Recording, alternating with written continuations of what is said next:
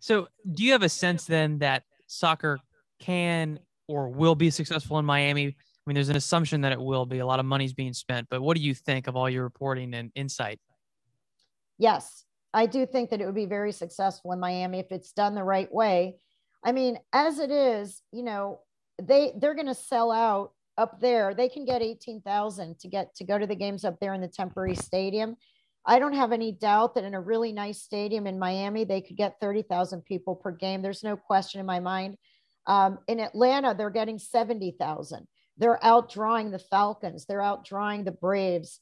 In Seattle, they're getting 50, 60,000 a game.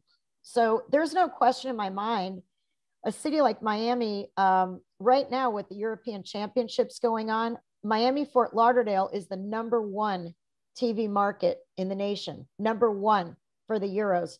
When the World Cup comes along, Miami and Fort Lauderdale is always in the top three for the World Cup for TV. So the fans are here. The fans are passionate. One of the challenges is getting those fans to pay attention to the domestic game. A lot of the fans here are passionate about the international game, like La Liga, the EPL in England, Serie A in Italy, South American soccer, Copa America, European Champions, Champions League. All of those things, soccer fans in Miami are super passionate and super savvy.